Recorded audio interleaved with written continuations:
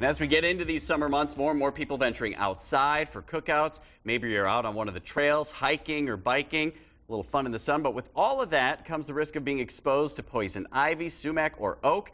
Dr. Tony Heiser from Providence Health has a look at some natural remedies to help. Good morning to you. Good morning, Derek. Now, you were telling me during the break that one of the keys is to, if you know that you've come in contact with this, hit it early. Yeah, absolutely the best thing. So poison ivy, sumac, or oak, they actually have the same oil that causes the reaction. It's a funny name called urushiol. Okay.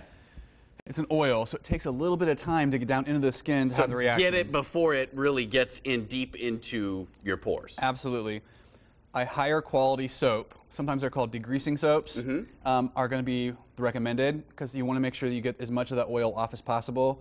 If you don't have a strong soap, I actually recommend some lemon juice mixed with some soap. Lemon juice is an astringent. It will help break up some of the oils.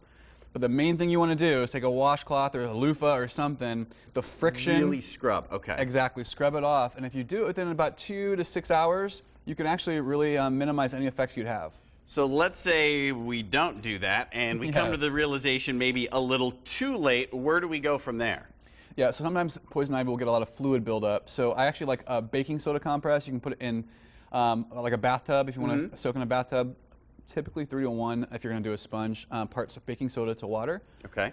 That will help, if you let it dry, it will help pull out some of the fluid so it doesn't swell so much. You get some of those really nasty bubbles. So will you see it? I mean, will you be able to see that process working if you use something like a baking soda? I recommend doing it every hour for probably 4 to 6 times. Okay.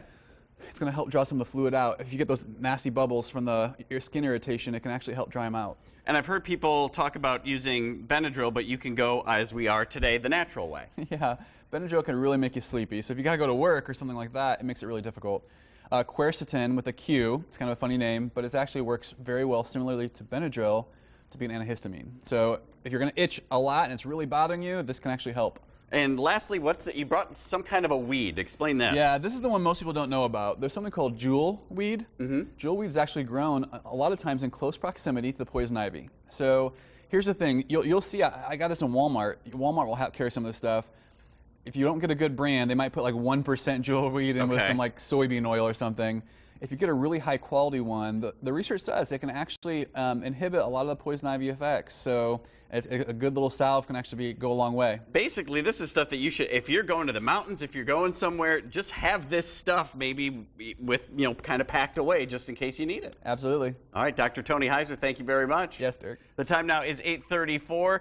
Christine, Terrence, I got to be honest with you, I'm very lucky. Hasn't happened. But I'm actually fearful that it might be growing in my backyard. I've got a natural area. I was thinking the same thing, Derek. What is this? So I've got the big gloves on. I was thinking the same thing. I've been gone for 2 weeks, and I just kind of peeked out in the back this morning. Right. And I was like, yeah, there's some new growth there that I don't even know what it is. I was Googling yesterday because my dog was itching, and I think you can get it from the dog's fur if you're petting them, and so I'm freaked out about it. Yeah. Wow. I think we do have it as well.